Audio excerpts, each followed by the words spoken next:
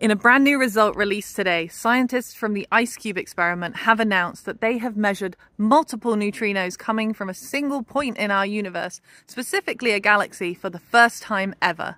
In my research in Atlas, we can't detect neutrinos directly, so they leave our experiment as missing momentum. So I've got some colleagues who are experts on neutrinos to explain this result to you. Hi, my name is Rasa Muller and I'm a PhD student at the KM3Net experiment.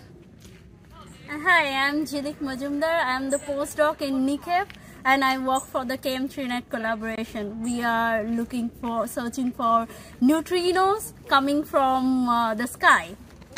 Why neutrinos? Well, when we look up in the sky, we tend to look with our eyes, so we look for light. But there's a lot of light that we cannot see, which we can detect by telescopes. But there's more than that. We also detect gravitational waves by the gravitational wave detectors, and we can detect particles by particle detectors. So neutrinos is really another way of looking at the universe, and by another way we can also discover other things, especially putting everything together, putting the pieces together of all these different type of experiments.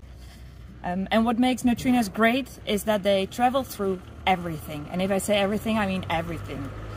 So they travel through matter, which is a good thing, because that means that when they can really travel from the center of a source towards us. They don't have to be produced on the outside. They won't get stopped by dust like light can. They won't get deflected by other charged particles or by other heavy masses. So once we detect a neutrino on Earth, it literally points back to where it was originated, so where it was produced. And that makes them amazing.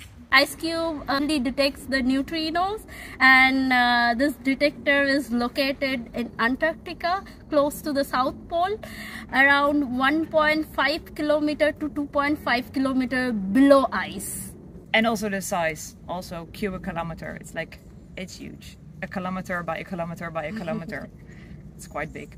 So what was found? IceCube has discovered, detected 80 neutrinos coming from a single point in the sky. So they, just by looking at neutrinos, found a source that produces them. For the first time we have found something like high energy neutrinos that has come from NGC 1068, which is located around 47 million light years far away from our Earth. So it's very exciting. It's an active galaxy.